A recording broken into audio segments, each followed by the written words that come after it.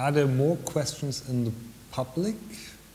The Chief Librarian of Dublin City Corporation, who I'm sure does an excellent job, earns more than the Prime Minister of Spain.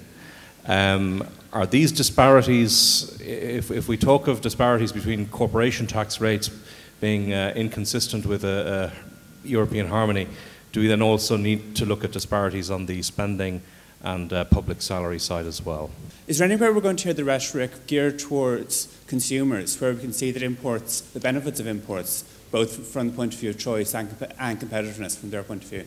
If Europe wants to continue with this issue of taxation, Ireland obviously will lose out, but will be Europe prepared to compensate Ireland for the loss of multinationals, not in a form of subsidies, which can be misused, but establishing European companies in Ireland, I mean investments from Europe into Ireland and not from America or other places? I agree totally with you. And in fact, one of our problems, I think, in Ireland is that we're going basically to Europe and saying, give us a bit of money and give us a bit cheaper, and we have a lower tax rate than they can afford. We pay our politicians and our university academics more than we pay in those countries, and yet we're saying we're a poor country. On a GDP basis, which we'd argue about, we're the joint third richest country in Europe. We have tremendous resources. We should, in a sense, be able to manage our own affairs. But I agree with you that the logic, and it's one of the reasons why I don't like it, the logic of a fully integrated European entity is one Minister for Finance and one set of expenditures. Now, that doesn't mean it has to be identical. If you look at Alabama versus California, there are different salaries and so on. But obviously there's a narrower range. So the answer to your question is yes, I agree that if we're going to harmonise one side of the fiscal equation, we have to harmonise the other one. The other point in terms of consumers, I agree totally with you that the driving force for free trade has been the benefit to consumers. It's just that it's slowed up by the preoccupation with particular domestic producers. But the main driving force is really that consumers get cheaper products, domestic firms get cheaper inputs and can operate more efficiently, and it's the consumer gain that is the main benefit from free trade, or in our case, the single market, as it were.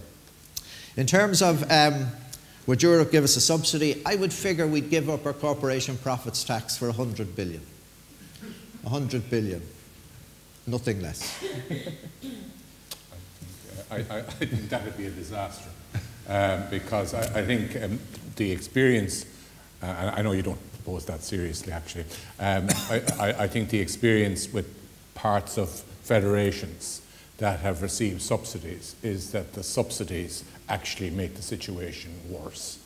If you look at the underdevelopment of Atlantic Canada, for example, because they have standardized Canadian systems of unemployment benefit, it's virtually impossible to make it worthwhile to work in Atlantic Canada because the social welfare benefit for the whole that's set at what would be acceptable in Alberta or Ontario is just uncompetitive. So I think we should not go down that road. I think the idea of harmonising tax rates is wrong because one of the fundamental underlying principles of the European Union is competition, achieving excellence through competition.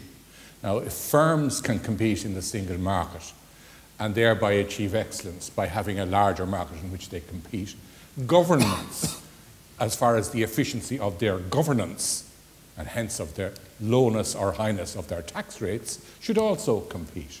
And if we have a more efficient government system here than some other jurisdiction, we should be free to charge our citizens a lower rate of tax, whether it be for corporation tax or other forms of tax. And I think we need to keep that principle of competition in mind at all times. I don't mention to harmonize the rates. I mention to harmonize the basis. And I believe that there is a strong case for harmonizing corporate tax base.